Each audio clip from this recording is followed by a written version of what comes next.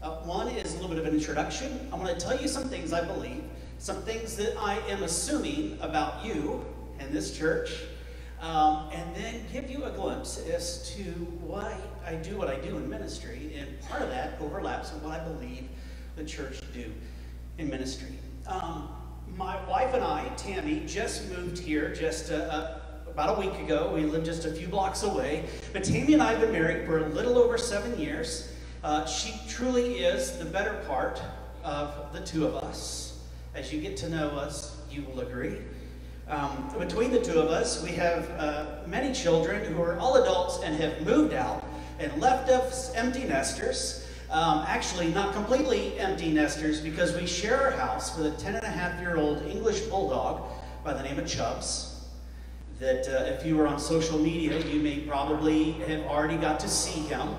He has quite the personality, but being as though he is well advanced in age, he sleeps about 20 hours a day, which leaves the other two members of our household, Sweets and Suki, two cats, who are plotting our demise as we speak. What do they say? Dogs have masters and cats have a staff. Is that right?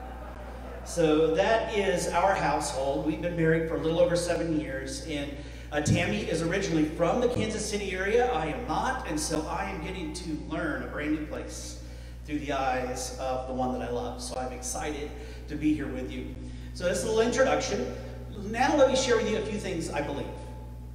Number one, I believe caffeine makes me a better person. Anybody else? How do you know it makes me a better person? You've never met me.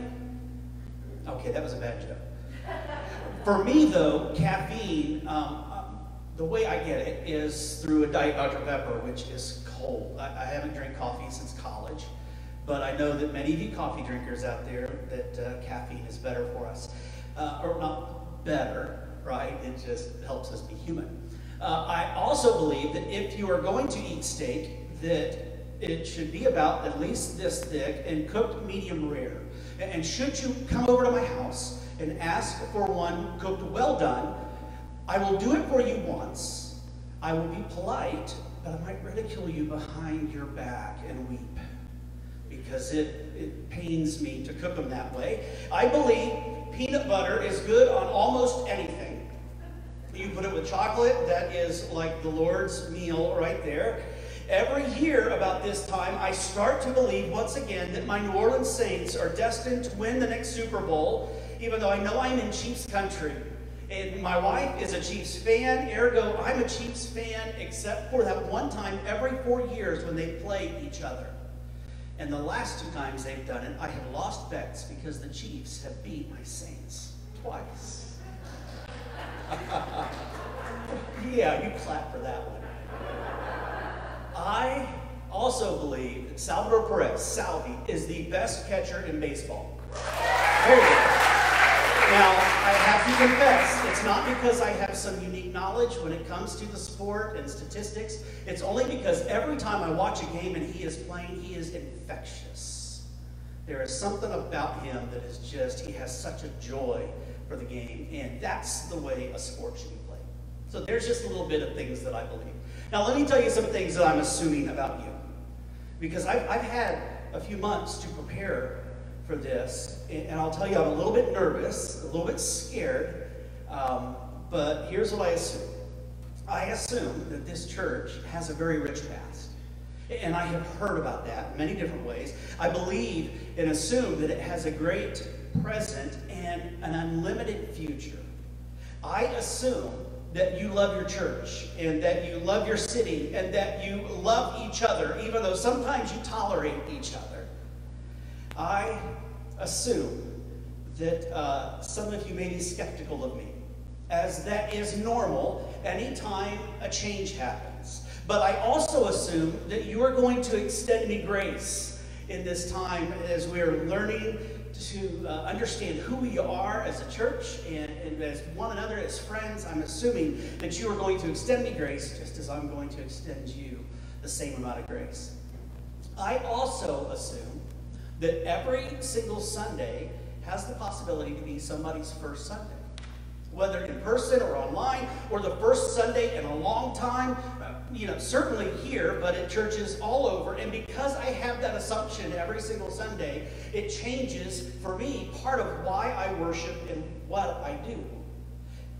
I assume that today is the first taste that some will have, and my hope is that it is a good taste. I assume this, that within this room and online, we are people who are flawed, who are hiding our hurts and our doubts, and often hiding our questions. And I assume that many of you are searching for a place to belong, someone to become, and someone or something to believe in. That is my assumption of you. Now, one of my regular prayers every single Sunday morning, I've been doing this for years, and I did it this morning here for the very first time while I was out in the parking lot, is to pray, Lord, help me get a clearer vision of who I am and who you are and why that matters. That is a prayer that I pray over all of you in this church. Is that when we gather, by the way, today is not the last day of your weekend, right? This is the first day of your week. So when we gather at the very first of the week, my prayer is that we get a glimpse, a little better, of who we are individually and as a group, who God is, and ultimately then why that matters in the world. So that is my hope, that is my prayer.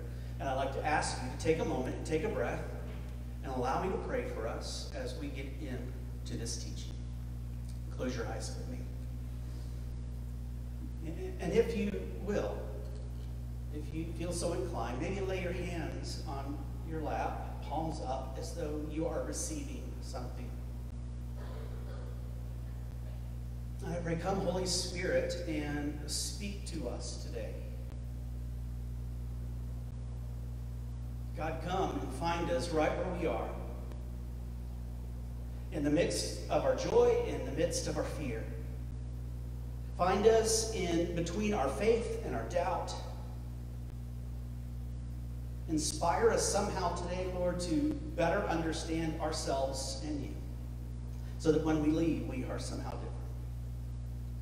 So God, help us to be fully present, to maybe hear a word from you, a word of challenge, a word of comfort, a word of inspiration, or maybe even disturbance. So come, Lord, speak to us, I pray, in the name of Jesus. Amen. Now, over time, you're going to come to know a little bit more about me and my life story and my faith story. That's just part of how this works.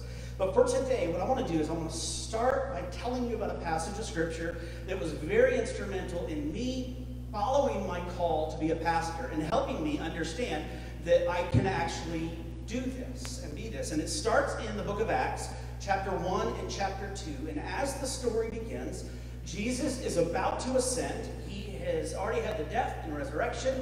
He has spent some time with his disciples. He's about to ascend to heaven. And he knows that when he leaves, those who are left behind need someone, something to help guide them. And so he assures them that he's going to send an advocate, a counselor, someone else that will be that power that they need to continue this mission that he started, the Holy Spirit. And in Acts chapter 2, that happened. This is how it happened. It says, when the day of Pentecost came, they were all together in one place, the disciples, the followers of Jesus. And suddenly, a sound like the blowing of a violent wind came from heaven and filled the whole house where they were sitting. And they saw what seemed to be tongues of fire that separated and came to rest on each of them. Some of your translations will say like tongues of fire rested on their heads, which if that happened to us here would freak you out. It just would. So this is what happens. It comes in, the tongues of fire. It says, all of them then were filled with the Holy Spirit, and they began to speak in other tongues, other languages, as the Spirit enabled them. And continues on. It says, now there were others staying in Jerusalem that were God-fearing Jews from every nation under heaven. And when they heard this sound, a crowd came to them in bewilderment because each one of them had heard the others speaking to them in their own language. Utterly amazed, they asked, are not these men all speaking Galilean? And if so, then how is it that we each hear them in our own native language? And here's why this verse spoke to me, and here's why it continues to drive me today. this day called Pentecost. And we've celebrated this in the church not too long ago. But we call this the birthplace of the church. It is 7 days after the ascension of Jesus.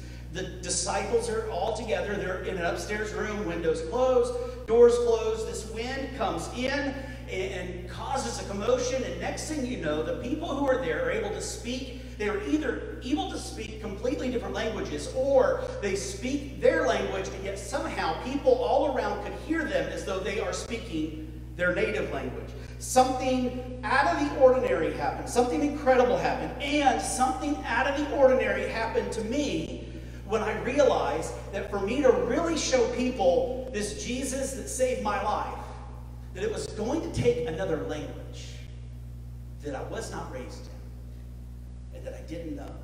And that it was okay to use my language that others might find a little unorthodox. So it still drives me. Now listen, it's not a brand new language, discarding the old one. No, it's an additional one that comes alongside, that helps others understand, and to tell you about all of that, to tell you about a few things that might not seem like they go together, but bear with me. I want to tell you about cows. I want to tell you about fences. I want to tell you about gray area and about music. Is that okay? Let's start with cows. Why does this have to do with language? In Australia, they have a huge cattle industry that it may be in some ways larger than America. But one of the big differences between Australian ranches and American ranches is that in America, our ranches, while they may be large, they're not as large as brothers and sisters in Australia. And what they have learned is that to put fences around all of their property would be so expensive, they can't afford it. They've developed another way to keep the cows at the ranch. Here in the U.S., you drive through the country and you see barbed wire fences. Unless they have more money, and then you see the white fences that makes you, if you were from the 80s, makes you sing the Dallas theme song every time you drive by it. I do it. But over there they don't. And what they've discovered is if you want to keep the cows where they belong and not intermingling with other herds, is they have learned to drill a well to actually create a space where the life-giving water that they crave is actually there at their convenience. If you dig a well, the cows will stay.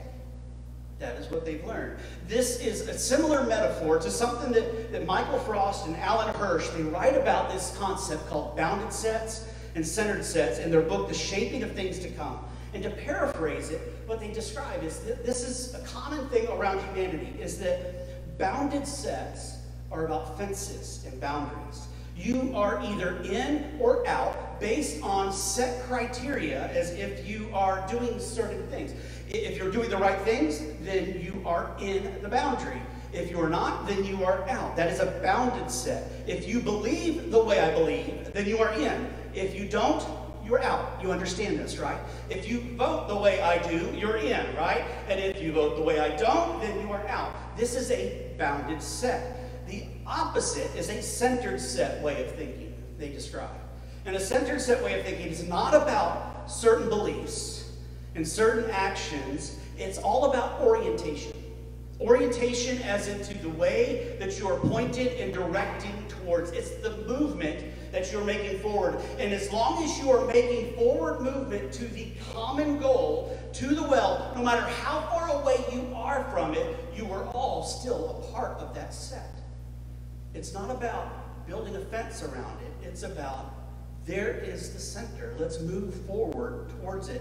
And in the Gospel of John, chapter 7, Jesus and his followers are there, and they are attending another festival. When you get into our ancestry of Jewish heritage, you will see festivals for all sorts of things, rich things. And this particular one is called the festival, or the Feasting of Tabernacles. And it's a week long, and they have different things, ceremonies that happen. And one of them is this symbolism where they go and they draw water from the well of Siloam, and they bring it in. It helps remember their exodus and the water that was provided. By the way, this festival is often, in the Hebrew word, is Sukkot. I tell you that from time to time because you may want to impress people online or at work. But they draw water. Another important ritual in this is the lighting of huge candelabras. and just big vessels of oil to illuminate the temple. It was a reminder to them that in their time of the wilderness, in the Exodus, that God actually led them in a pillar of fire.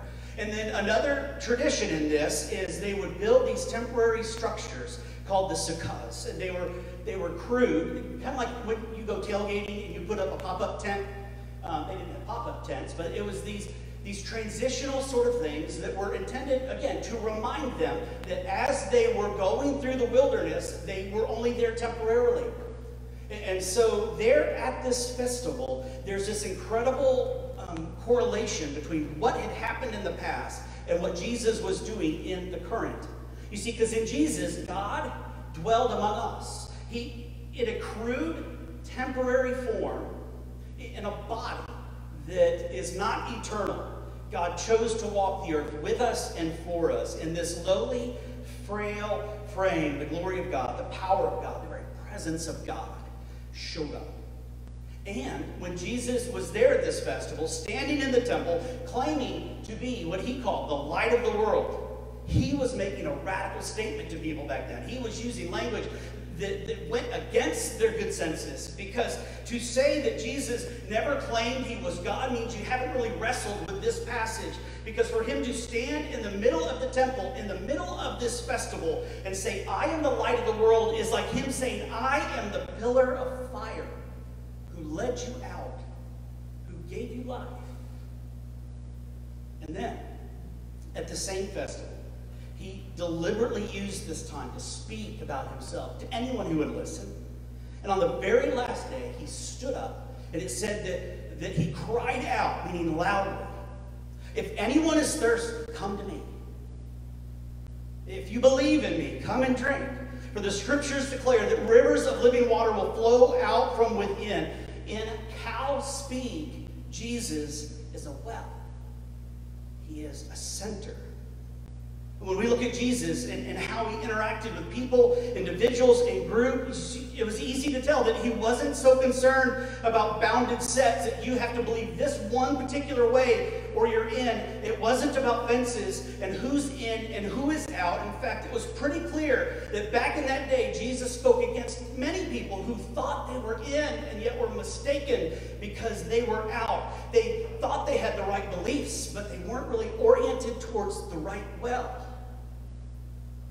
Fences and wells. Now, in 2006, a little history on myself. Me and a group of people, we started a ministry in downtown Joplin with a bunch of people who never started anything. We started something we called the Salvage Yard. In a nutshell, it was a nightclub, coffee house, and church all in one. When I say nightclub, it's non-alcoholic because we're Methodists and we don't do those things. Well, on church property. But some would say it was the church going downtown in a trash suit dress to hang out for the night. And so we would do that. We'd have live bands and open mic nights, an occasional comedian, and worship services. And just a little side note, it was amazing to me how we'd have all these different rock-type bands, and yet the one time a year, we got a bluegrass band in there, it was packed. People love bluegrass for some reason. And I think it's because you can never do a sad song with a banjo. That has nothing to do with this. But at the Salvage Yard, we had these nights of worship, and on one particular Sunday night during worship, a couple of our regulars were outside on the sidewalk, and often people would walk by and they would welcome them and say hello and invite people in. And on this particular night, a man walks by and they say hello to him and they introduce themselves and they invite him in, and he's looking for a bar. At that time, there weren't many bars in Joplin that were open on Sundays. I don't know if they are here in Kansas City, but they weren't there. And so we often got people looking for a bar because, quite frankly, we look like a bar. And so he's there, he's talking with the people. They're like, hey, you should come in with us. We're having this worship service. And he's like, nah, man, I just smoked a joint in your parking lot. You don't want me. And the two people there, one was great, the other one was greater. Because they're like, no, man, we want you to come in. It is okay. But the greater one says, besides, we have cookies. Which means half the room here knows what pot smokers do. He didn't enter the doors that night, but many did.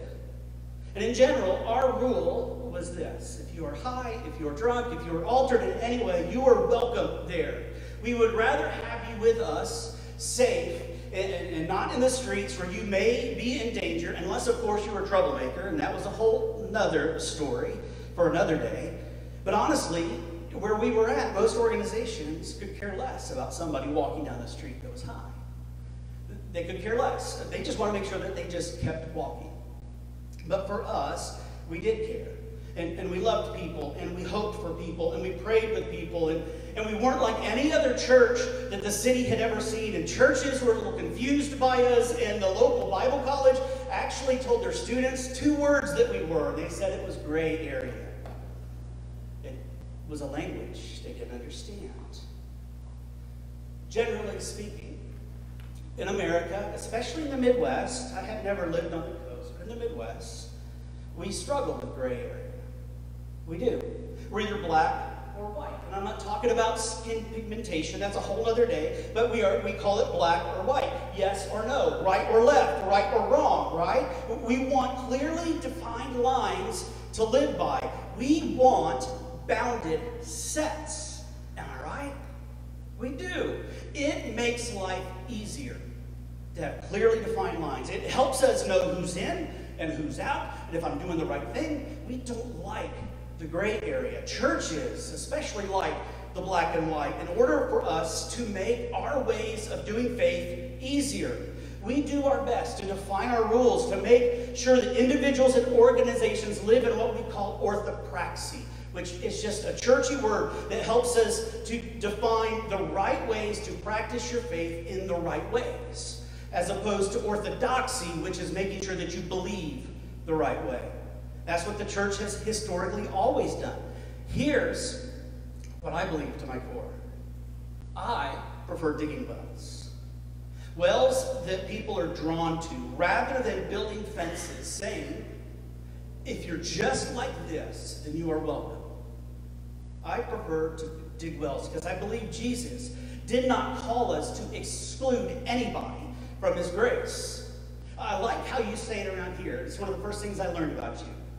You said Keystone is creating a Christ-like culture where grace comes first and where ordinary people are transformed by Christ for the transformation of the world. Centered sets, wells, are all about grace. And bounded sets are about grace as well, but as long as you look like, believe like, sing like, vote like, live like I do. I believe that we are called to be so much more than that. I believe that our job as Christians, for me personally, and my hope for this church is to say, come and believe. We might believe a little bit differently, but come anyways, and let's point ourselves towards the well, towards the one who has the potential to change us all. Believe, I believe, is important, but I believe it happens the most the closer you get to a center.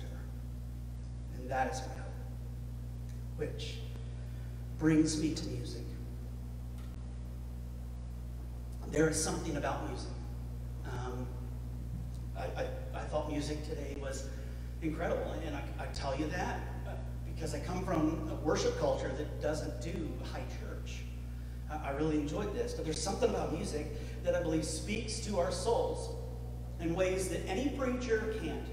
For instance, I know that any one of you, at any moment, you will turn on the radio in your car or at home, and you will hear a song from your past, and whether you've thought about it or not in 30 years, you will instantly sing every word along with it. Am I right? And yet you're going to go home today and you're going to forget everything I said. There's something about music, isn't there? And melody and rhythm. There's something about songwriters who have the ability to put words to all of this that somehow connects with you in a way that you feel like they could have been your very own words. And when your favorite musician dies, you mourn. Why? Because they feel like they are a part of the family. I think it's because somehow, some way, they have this gift to articulate for us how we feel. We don't know how to express it. They have the ability to tell our story in rhythms and in rhymes that our souls connect to. And I believe in some ways that God is this melody as well, that has gone throughout all the world and all time. And throughout time, people have tried their best to catch a glimpse of it. It's a voice. It's a rhythm. It's something drifting in the air. And on occasion, we hear it. We get a glimpse of it. Again, in John's Gospel, Jesus said this, and you heard this. This is our Bible reading today. Jesus said, I'm the good shepherd, and I know my sheep, and my sheep know me. Just as the Father knows me, and I know the Father. He says, and I'll lay down my life for the sheep. But I also, he says, have other sheep that are not in this sheep pen. And listen to this. They hear my voice. They listen to my voice. And there shall be one flock and one shepherd. Jesus even recognized that there are people out there that they hear me, and they don't quite understand it. They hear it. They know it. There's something about it. It might seem elusive. It might feel like it's something on the tip of their tongue. You see, God, to me, is a lot like a melody. I'm going to explain this to you with a little aid. And I guess it's only right that I apologize to you up front for what you're to experience.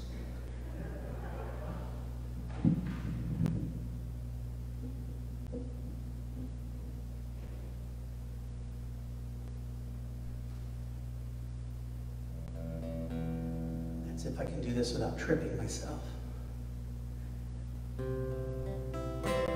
In the best way I can describe this is God is this 4 chords over and over. C, G, and A minor, and F. And I always like to tell people when they first encounter me doing music, one, I apologize. And for you musicians out there, give me some grace, because I taught myself to play guitar, and I know I don't do it right. But there's still this melody that has gone over and over, over and over, and we hear it in different ways. Anybody have their early adulthood or childhood in the 80s? Anybody? You've heard this. You might not recognize it, but you've heard it. It sounds like this. You're just a small town girl. You know this one? Living in a lonely world. You took the midnight train going anywhere. Come on, if this was on the car, you know it. You're just a city boy, born and raised in South Detroit. You took the midnight train going anywhere. All right, I'll stop there. Because it's not just our rock and roll friends that heard this. It's others as well. Our country brothers and sisters have heard this in many different ways. One in which goes like this. Country road, take me home. You know this one? To the place I belong, West Virginia. Mountain mama, take me home, country road. And I'm not going to be arrogant enough to think that it's just us in America that have heard this. People throughout the centuries have heard this. Even in that country that we celebrate our independence from today, they've heard this. These 4 guys from England said it this way. When I find myself in times of trouble, Mother Mary come to me, speaking words of wisdom, let it be. And in my hour of darkness, she is standing right in front of me, speaking words of wisdom, let it be. In church, we have a different word for let it be, right? It's amen. So in the 90s, there was this lady who heard this and had some very honest questions. And I remember hearing about this actually in a church setting and somebody chastising it. Because how dare they ask such things? It was blasphemous. And what she said was this. What if God was one of us? Just a slob like one of us. just a stranger on the bus, trying to make his way home.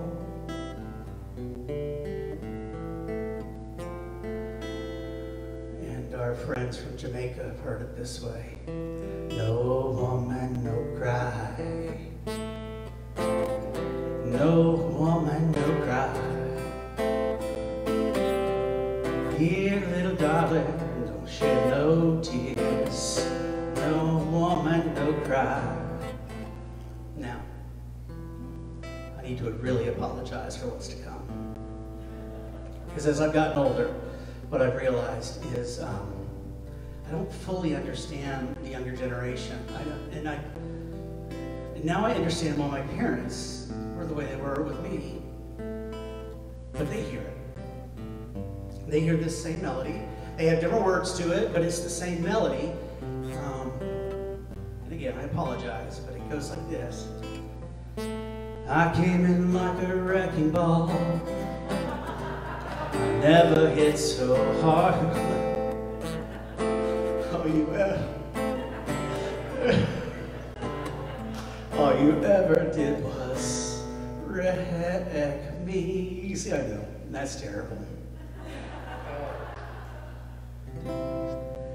See, to me, God is a melody, a rhythm. And I spent much of my life getting glimpses of it, and yet somehow, because I didn't fit within the fences, I didn't belong. God is this melody that you've been hearing, and maybe you don't even know it, but it's there. And so my challenge for you is this, as we leave our time today: if you are a follower of Jesus, either for a short time or a very long time, keep following, but be careful. Be careful what fences you put around your faith that will prevent other people from discovering the well. Keep listening for that melody, and in those moments that you get it, share it with people. Yeah, it'll weird them out, but share it anyway. If this is your first time, or your first time in a long time to hear about Jesus, know this: it is okay to not have the answers to start to point towards the well. It's okay to be afraid. It is okay to have doubts. It is okay to not be okay. And I believe that the church, this one, any church, should be the safest place to come hear a life-changing message of the well, the water of life. So come, hear the melody, see the light, drink from the well of living water. God walked among us as Jesus, and he still lives among us as his Spirit.